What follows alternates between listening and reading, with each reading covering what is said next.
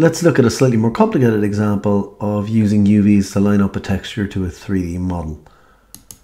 So I'm just going to open up my next project, and it is important to set up a project because I have an input, in this case textures, coming into my file, and we like to keep our files, our scene files and our textures within a Maya project hierarchy. So here I'm setting my project. I'm going into this one, I'm going into 03 Maya Dice, and I can see my workspace man is just here, and I can set my project. And one quick way to check that it's been set correctly is just to hit Control and O for open, and we'll see that it opens up inside in the scenes folder, and I can open up 01 Dice UV Begin here. And here we are in our next file, and this model here is meant to represent a dice, and again it's a very simple scene, and this is not a very clean model. It hasn't been modeled very nicely at all. You can see that the topology here is not particularly nice, but it will do just fine for testing out UVs and textures.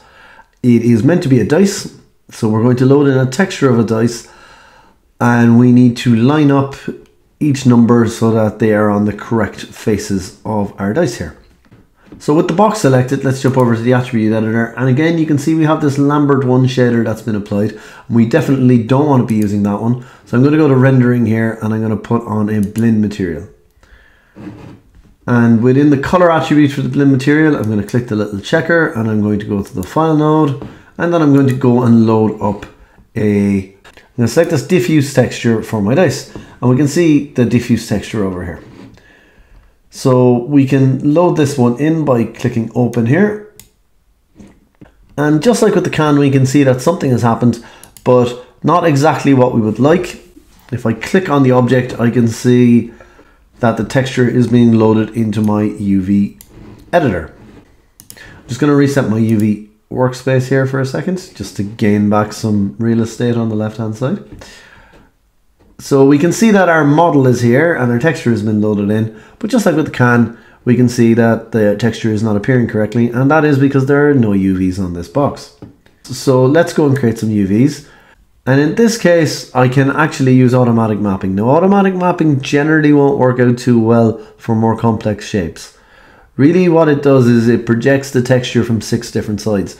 Now, it just so happens that cubes or boxes have 6 sides, or 6 faces, so in this case it will actually work out okay for us.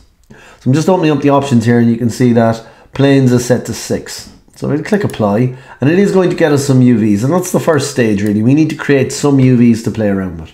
Now I'm going up to the top menu here, and there's lots and lots of different options in here for dealing with our UVs, and a lot of these options are also located over here. So for example, if I look under the create drop down, you'll see automatic, cylindrical, and all of these other ones that we saw up in the create menu are actually located over here as well. We can see we've created some UVs, but that the UVs don't line up with our texture. So let's do another little exercise where we just get used to moving around these UV shells to get them to line up the way that we would like. And as I mentioned in the previous video, a lot of the issues that users run into with UVs is that they don't orientate themselves correctly. So we just need to be a little bit careful that the UV shells that we select over here correspond to the correct UV faces. So let's give it a go, and we'll see some of the issues that you might run into. So I'm going to line up this shell here. So I'm just going to go to UV shell and hit W to move, and I'm going to move it over to here. And I'll do the same thing for the next shell, and I'll move it to here. And you can see it's starting to move around for me. And we're going to want these dots to be roughly in the center. And I'll do the same thing over here.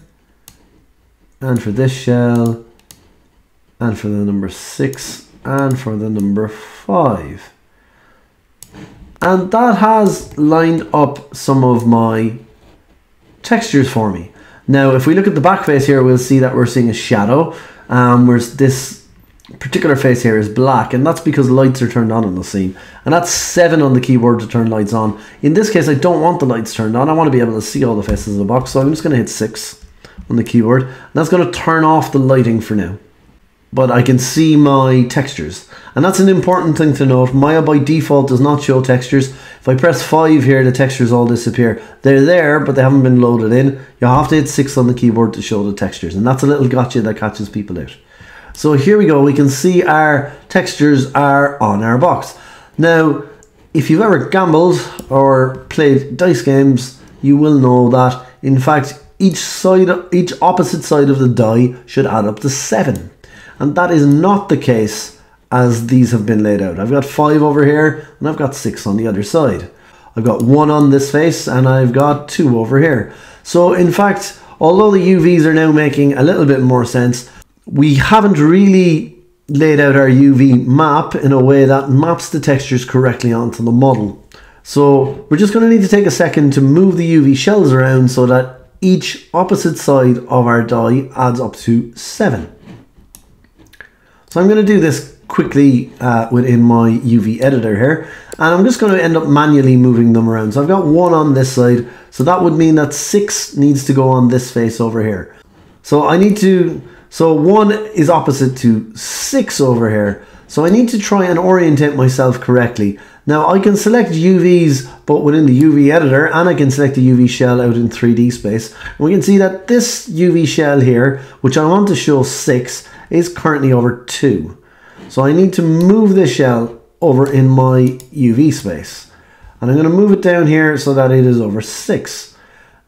Okay, now I need to be a little careful. I don't want to overlap the UV shells because then we'll have 2 6s appearing, and obviously there's only 1 6 on any die. So I'm going to select this one and I'm just going to move it over here for the moment. And I'm going to put this guy right here. And that means that I've got 6 on one side and I've got 1 on the other. Now I need to do the same thing for the other sides.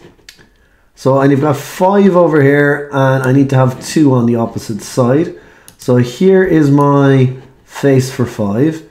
And this shell that I just moved over to the side is number 2. So 2 and 5. And they're not lined up perfectly, but they're good enough for now. And then I've got 3 and I've got 4 on the bottom. So now my UV map more accurately reflects the texturing that I want on my 3D model. So we've only loaded in 1 texture map onto this model. But now that my UV mapping is correct, I could load in other texture maps that I can go and paint to drive different attributes on my shader. So in this case, we've matched our UV shells here to a texture. Usually the process more often goes in the other direction, where we create a UV map, and when we're happy with the UV map, we take a photograph of it. We take what's called a UV snapshot, and then we take that UV snapshot and we can bring it to a 2D painting package like Photoshop, or we could use a 3D painting package like Substance or Maury as well. So we've loaded in 1 texture map onto our object, and we could tweak this a little bit further, but let's say we're happy with this now. Once our texture map is loaded up for our color attributes, we can also load in other texture maps to drive other attributes on our shader. So if I go back to my shader over here, I can see on my blend shader, I have a color attribute, but I also have a transparency attribute, which I can dial up and down here. And I have an ambient color and an incandescence and a whole load of other ones. And all of these attributes can also be driven by textures. We have 1 textured image of what we call a diffuse color map. So just the color brought into Maya and lined up to our model in a satisfactory fashion by using this UV mapping process. We can load in other texture maps to drive other attributes on our shader.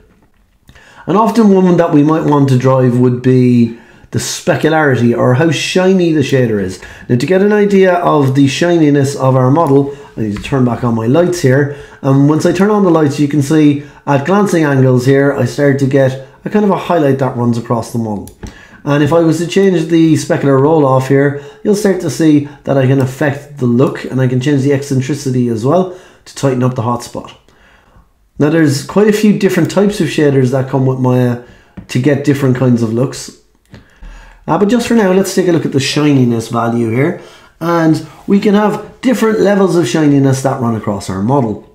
So let's drive one of these attributes. In this case, I'm going to drive the specular roll off here. I can see that when it's set to 0, I get no highlight. And when it's set to 1, I get a nice highlight running across my surface. So instead of having just an on-off switch, I can drive this with a map. And the map will be black and white, and where it's black we'll get no highlight, and where it's white we'll get this nice sheen. So let's go and load in that map. So I'm going to click this little checker here. I'm going to go to File, And we're going to go and choose our dice spec here, and you can see that the numbers are black, and that should mean that we won't get any shininess on the numbers, but we will get shininess on the rest of the dice. So let's open this one up.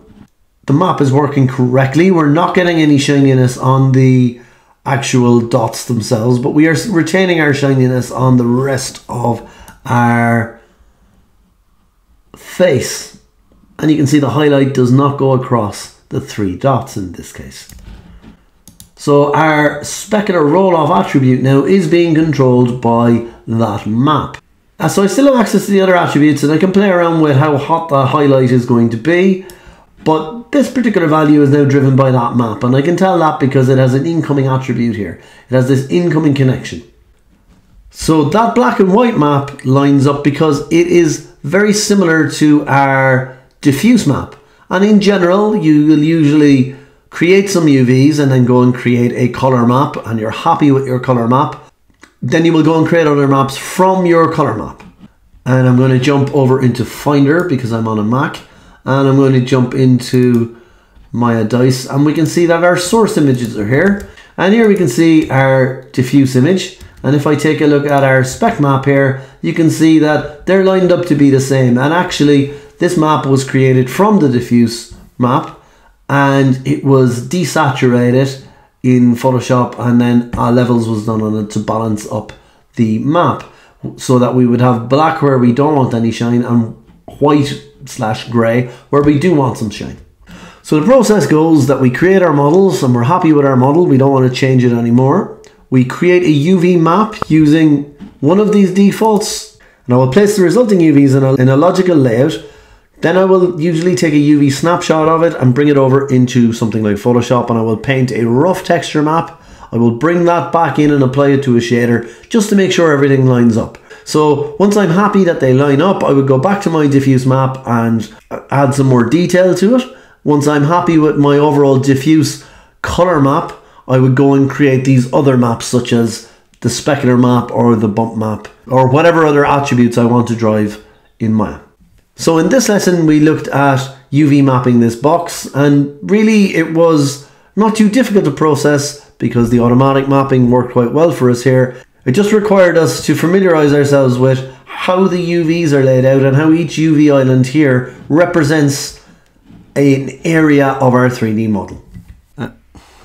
So here we have the rest of the maps loaded onto the dice, and what I'd like you to do is give a go at playing around with the UVs on the dice to start off with and putting on the diffuse map, and then when that's done you can load on the other maps. Now in this case I've created a type of shader called a Fong-E, and there are lots of different types of shaders in Maya, and in general we'll use the Arnold shaders, but for now you could try loading in the maps onto either maybe a Fong or to a Blinn shader, and load in the different maps into the different slots and just play around with it and see how you can get different looks. To be able to see the specular highlights properly, you will need a light in the scene, and you will need to press 7 on the keyboard. You can see that the dots themselves have now got a recessed look, and that's because I loaded in a bump map into this bump mapping slot here. And it is important to note, when you load in a bump map, there's a bump 2D node.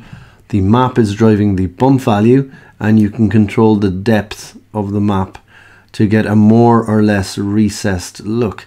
This helps with picking up smaller details, usually less than about 1 millimeter, and it means that we don't have to put in more polygons to pick up these more subtle changes in shape.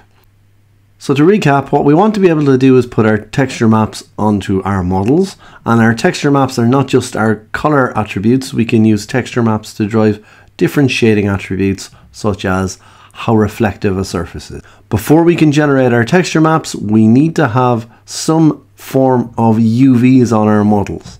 And really, UV mapping is the process of deciding how we want to lay out those UVs, and then we go away and we paint or photograph images that we wrap onto our 3D models.